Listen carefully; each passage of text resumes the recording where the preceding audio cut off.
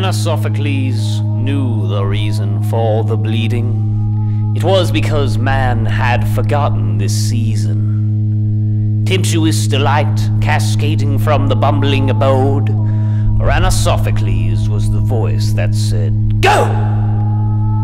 Virgins tortured by old scaly men until they could see into the future, but without any friends. With no clear voice and choice positioned adjacent to their face, the old men's grim sexless dream was incarnated in virginity's place. Oh, Ranna'soffaclese! If you had only stayed, man's self-fulfilling prophetical nature could have been spanked with laughter.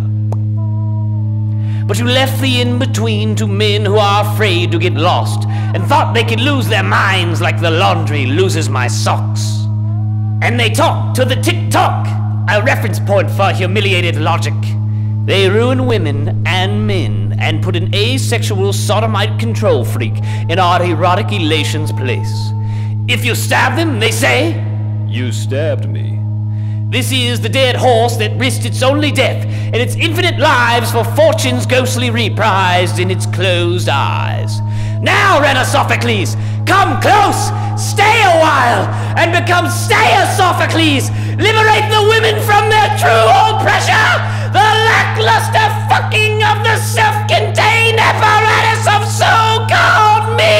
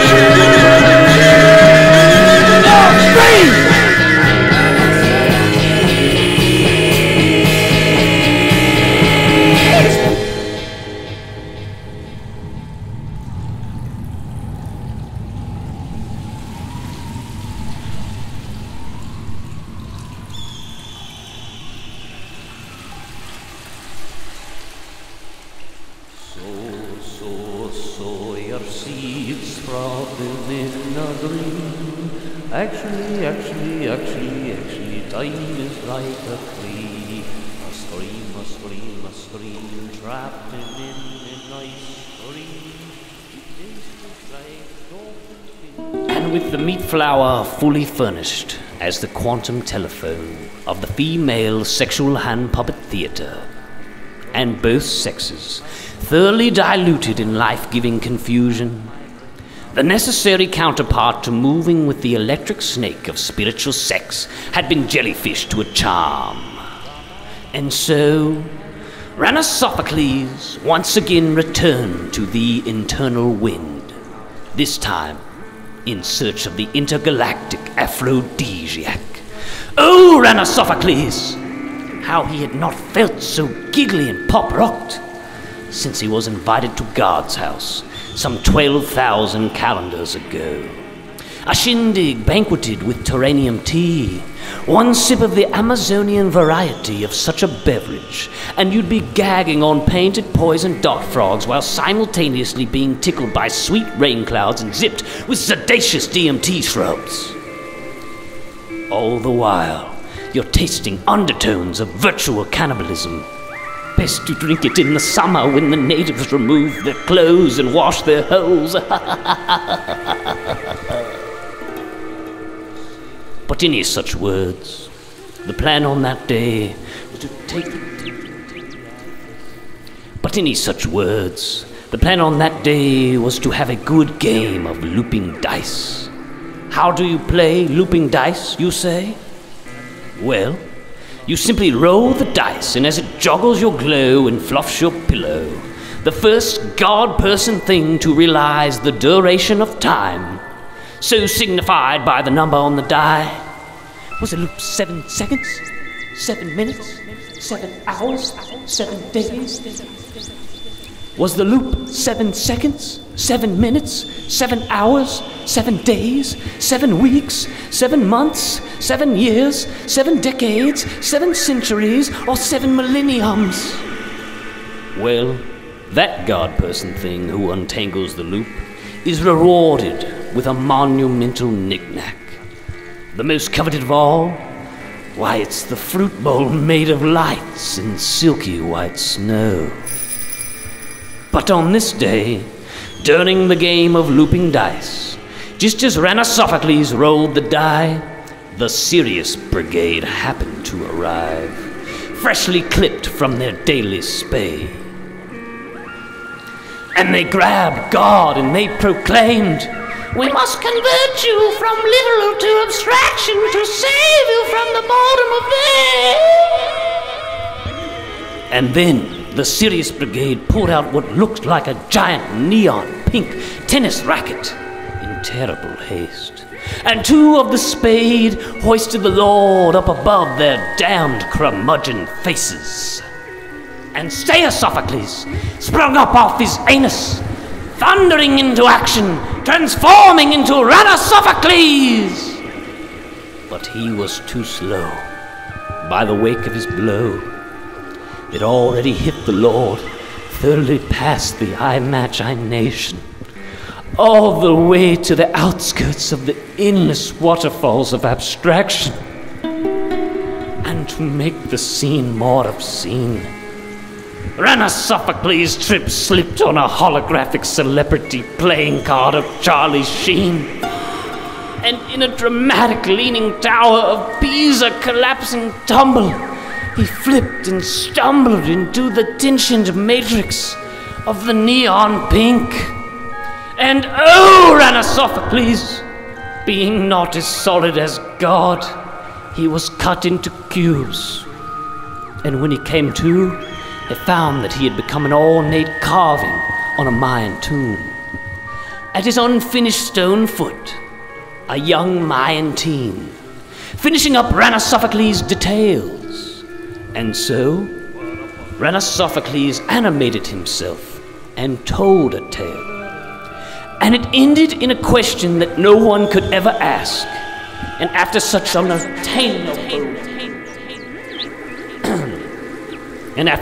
unobtainable wit, The boy grabbed a copper hammer and smashed him to bits. But it could not end in crass.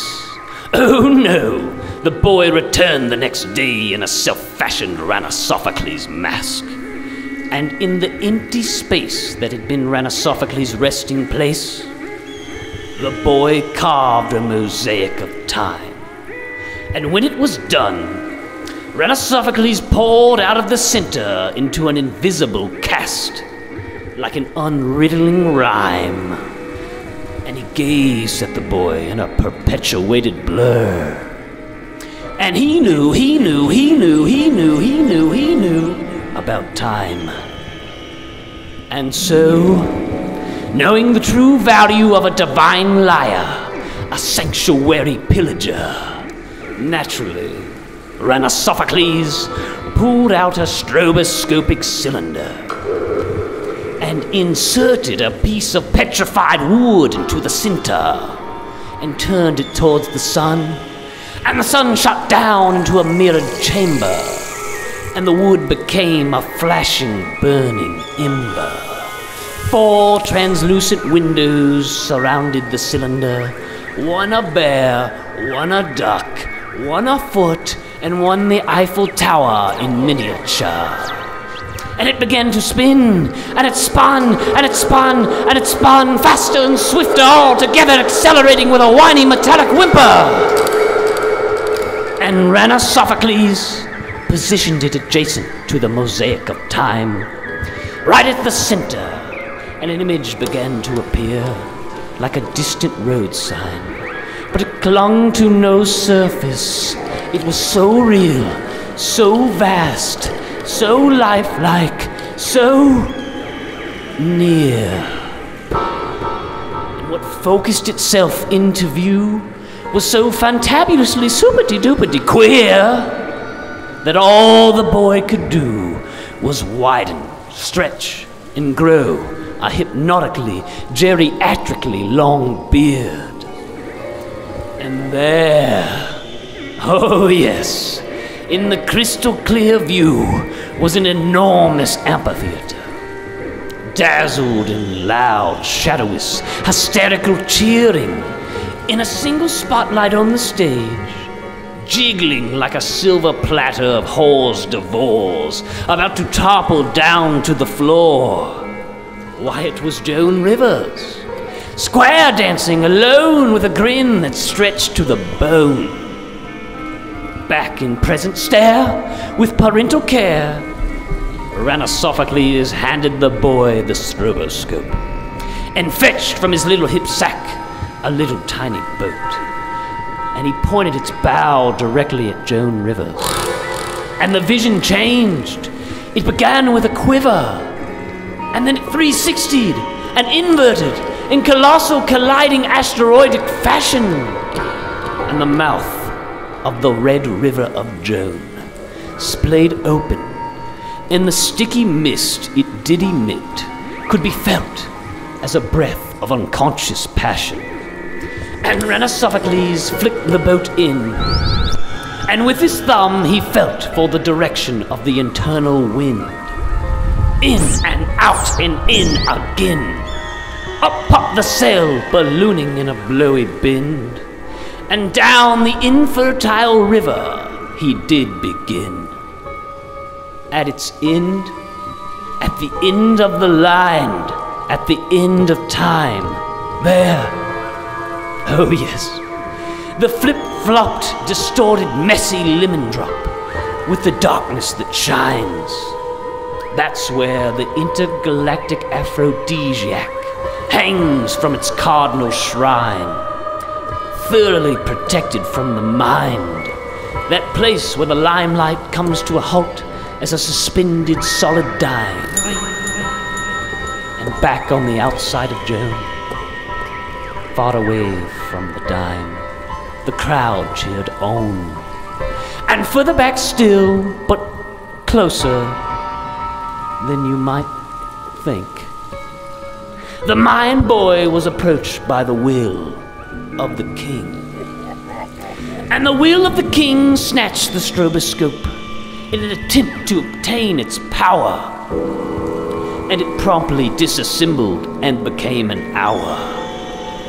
And the king looked around in a puzzle, and he happened to notice where Ranna'soffaclese had just been standing, a rainbow puddle appeared. The king thought it needed a good branding, but first it needed a taste. He dipped in his finger, ever so slightly, and inserted it into the biggest hole on his face. And he felt amazed. Wait. A little tenseness, a little tightness, a little not quite rightness. The boy met the king's fearful gaze, and then earth-shattering silence descended like a haze.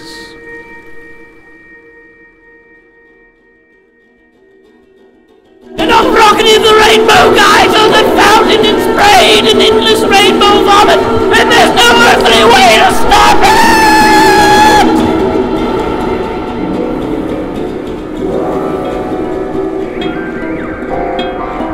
The wheel of the king had no idea of the rainbow's relation to the looping of time.